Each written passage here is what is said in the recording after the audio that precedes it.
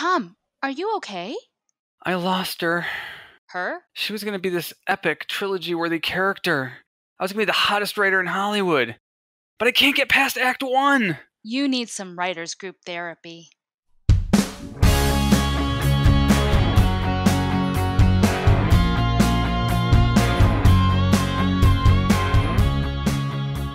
Hello, and welcome to Writers Group Therapy. I'm Tom. And I'm Roshni. We're writers helping writers. Are you ready for your session? The doctors are in. And if you like what you hear, make sure you subscribe and share it with your friends. You can find us online at writersgrouptherapy.com, also on Twitter and Instagram at WGTherapy, individually. I'm Tom_Loveman on Twitter, Tom Loveman on Instagram. And on Instagram, I'm Moonlily Music, and on Twitter, I'm at Roshni Lamino. Let's talk about writing! Yeah. Good idea. So I get a lot of those. I get several different newsletters with leads for films, film script requests. Like I get Ink Tip. I'm on ISA, Network ISA, International Screenwriters Association. And I also get one called Screenwriter Staffing.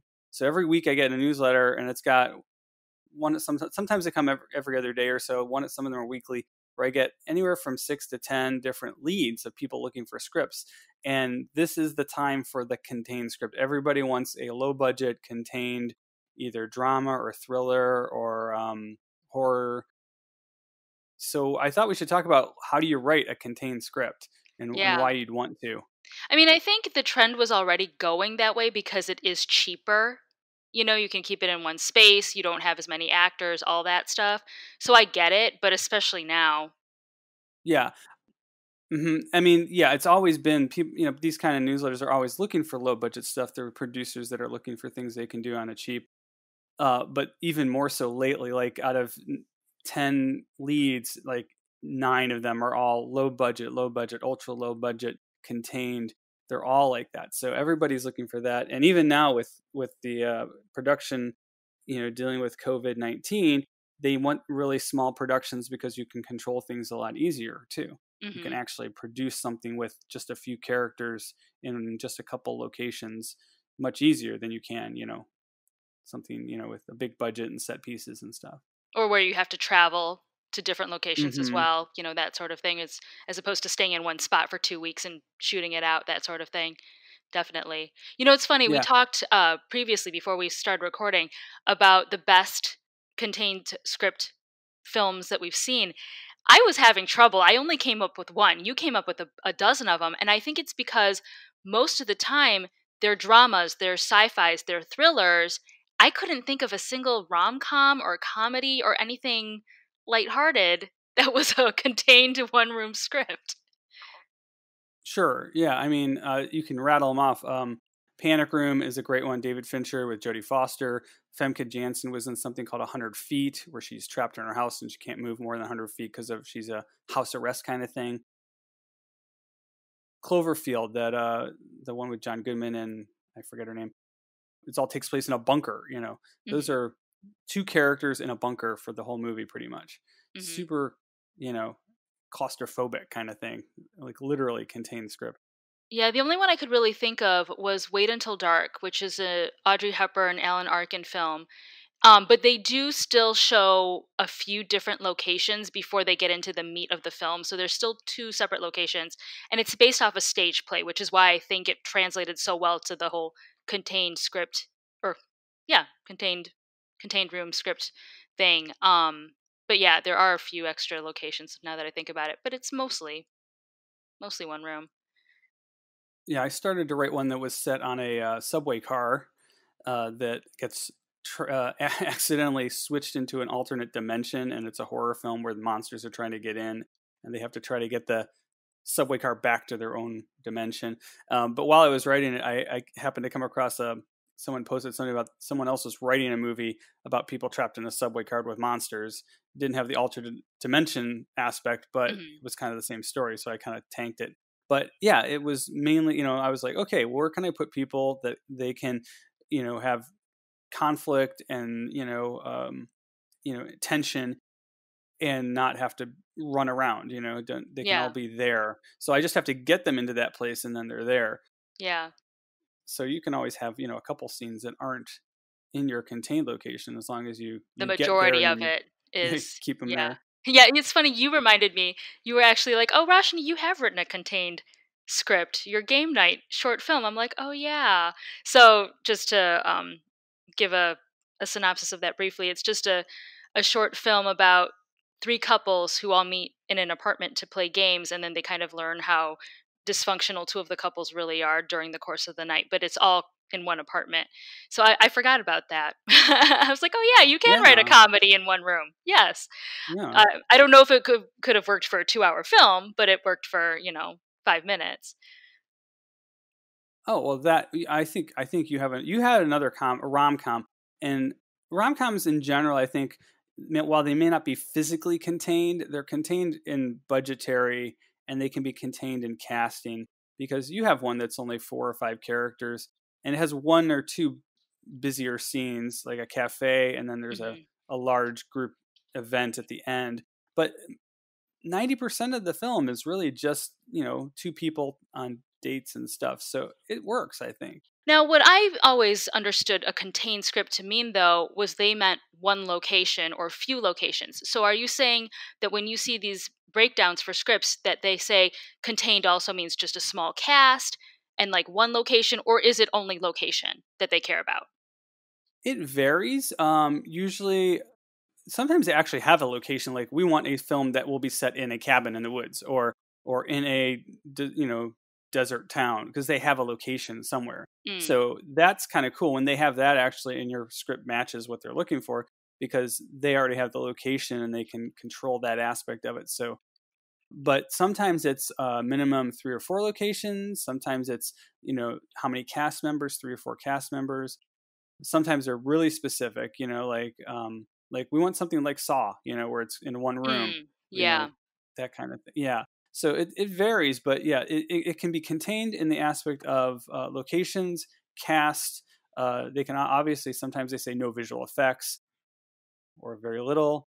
They often focus on character driven. So you have to make sure your characters are really unique and cool and dynamic, because they're going to carry the story, obviously. Which you should be doing anyway with your scripts, everybody. Character is the True. most important thing. That is the hill I will die on as a writer. Character is the most important thing.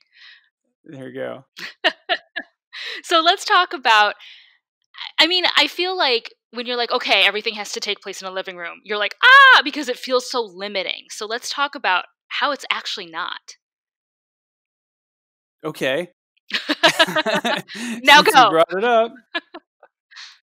Yeah, I mean, there's, you're the character person more than I am. I'm more of the plot and action. So I'm more interested in hearing what you have to say. From what I gather, from what I have experienced, it's coming up with that hook, that the idea of what's going to keep this story running for an hour and a half with Mhm. these 2, 3, 4 people in this very small location. A lot of times you're going to have to come up with that hook first, obviously, and then you're going to have to structure your characters so that they have their flaws that can create the tension and the conflict that needs to keep going, and Mhm. how it's going to, it's still a story just like anything else. You have to have your, beginning, middle, end, your inciting incident, your conflicts, your resolution. So it's just, from what I've done, that is hard. I feel like that's pretty tricky to do in a small space. It's almost like doing a short film, I guess, in some ways, where you have to do all of that in a very short period of time. Well, I think when you have a contained script, and I think this is why the genre ends up becoming a horror or a thriller or a drama, because not only do you have to have the premise for, let's take as a great example, a murder mystery set in a ski cabin. So you have to have the premise, everyone's going there for a fun ski trip, and then the character stuff, so they all have their whatever secrets that they're holding on, and then you have to have a reason to keep them there. Oh, there's a snowstorm. Oh, the power went out. Oh, we ran out of gas in the car, we can't get down the hill until the morning. So you have to have a reason to keep them there for everything to happen, because if people can leave, what's the point of having the film? So I think that's why I was saying, a comedy, like, it doesn't make sense. Okay, the lights went out. Everyone's just gonna like go party in the hot tub or something, you know?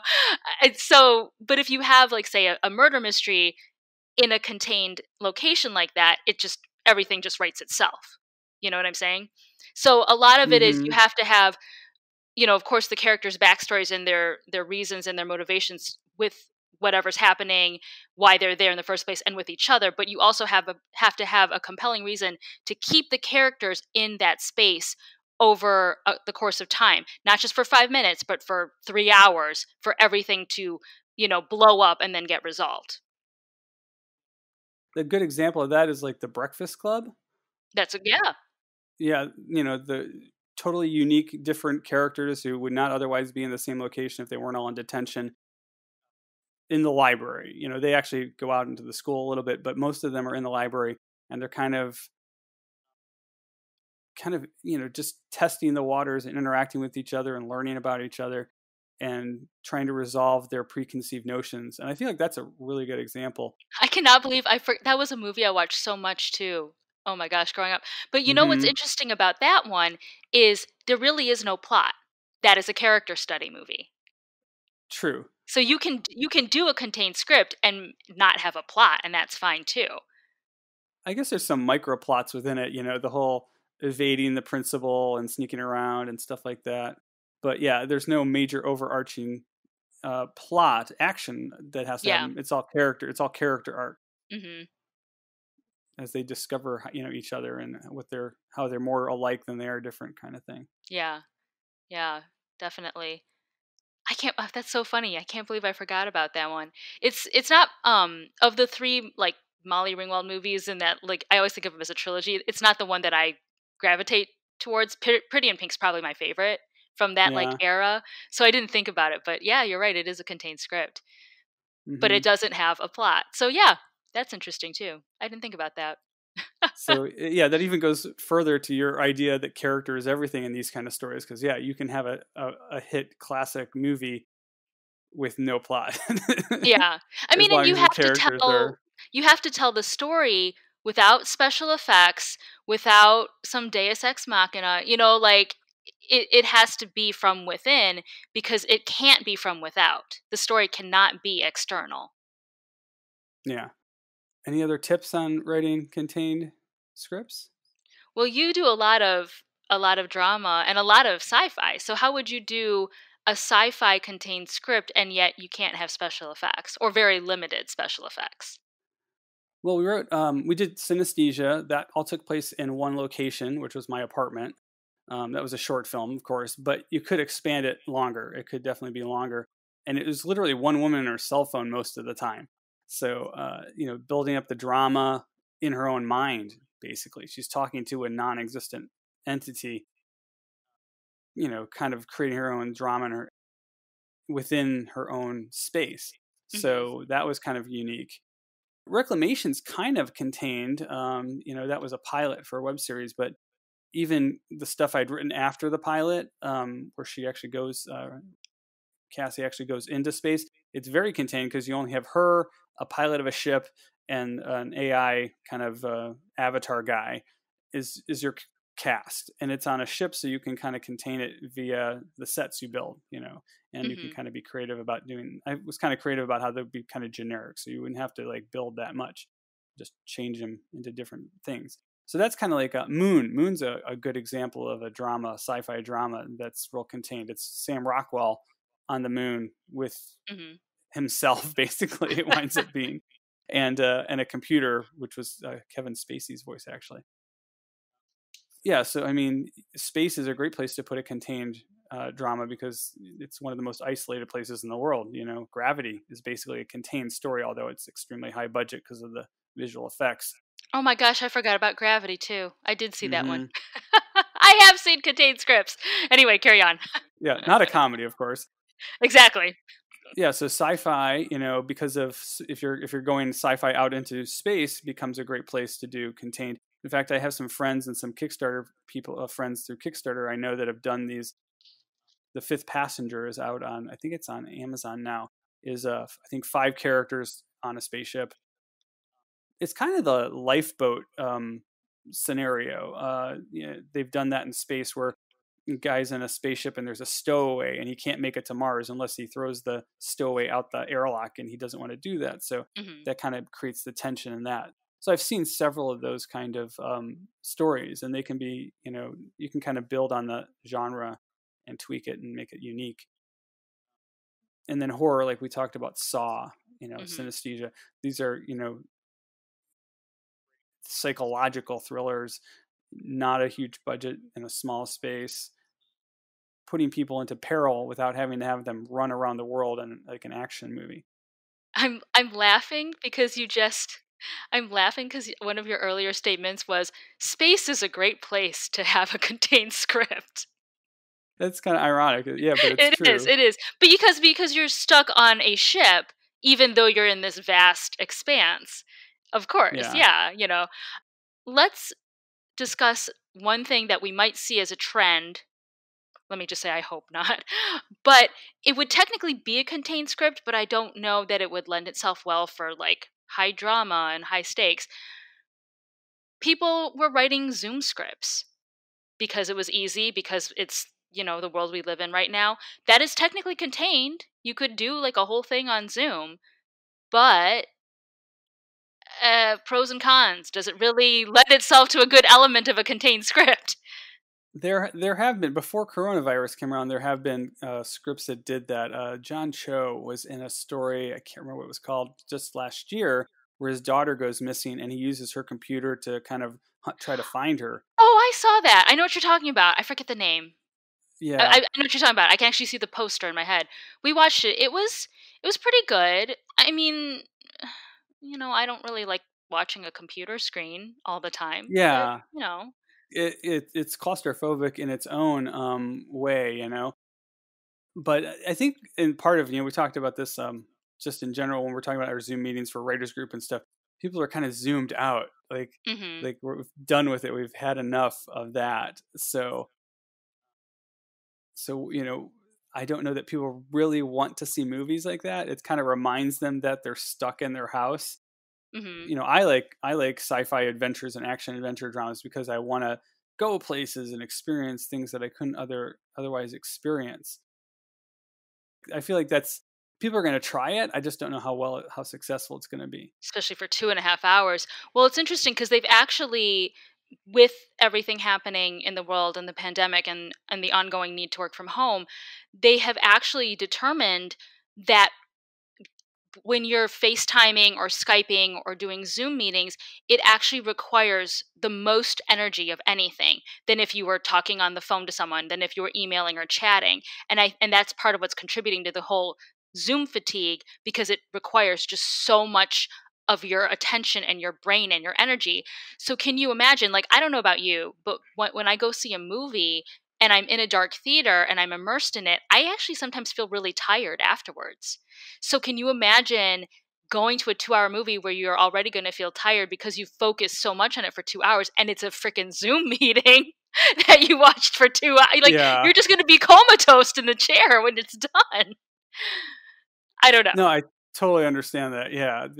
I have a bunch of Zoom things I do, and yeah, you feel like you're locked in that chair at your desk, which isn't the most comfortable place to be in the first place. Hmm. So to feel that way for 2 hours, when you don't have to.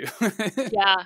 Yeah. I mean, because even in a contained script, you know, s- uh, I'm trying to think of, because the examples that I gave, even the one you gave, like Breakfast Club, they still change it up a little bit with the scenery. You see them running down the hallway and stuff like that. Even Wait Until Dark, they show the airport and they show, a street at some point. So there's still some change to let your brain sort of relax about it. Yeah, I mean, So, contained doesn't have to be, literally locked in a room.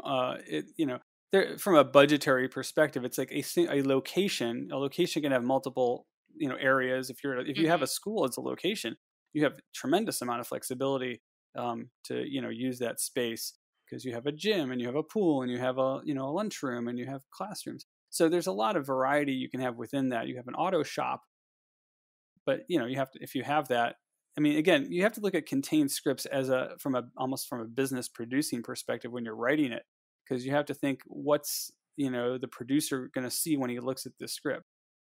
I wrote basically a low budget paranormal thriller, and I pitch it as a low budget. It's not really contained, but it takes place in 3 or 4 locations. And I wrote it to use very little special effects, although there are some. So I'm kind of on the edge there. So I pitch it and see if people are like it or not, but hasn't sold yet. So what would be the average budget for a contained script compared to, like, I don't know, maybe this is a bad comparison, but like compared to the Avengers or something like that? Well, if you take cast out, because sometimes these things are for specific actors, so Okay. sometimes that's a if you ignore that and you look at the physical production costs, Mhm. usually under a million, sometimes a lot of times under half a million, Mhm. if it's called quote unquote low budget. Like I feel like I can make my paranormal thriller script for probably 50 to 100,000 even, because I Wow. know I wrote it with the locations in mind. Like I know I can go use my cousin's house in Cleveland if I want to. So Mhm. it's stuff like that. Yeah. And it has 3 or 4 main characters. That it's written to do it that way. Yeah. But sometimes they're even ultra low budget where it's like $20,000. So that's probably a situation where they literally have a location already and they just need the story to put into it. So it Mm. depends on that. Mhm. Compared to like a blockbuster movie, which would probably run at least how much? You're better 100. at numbers than I am.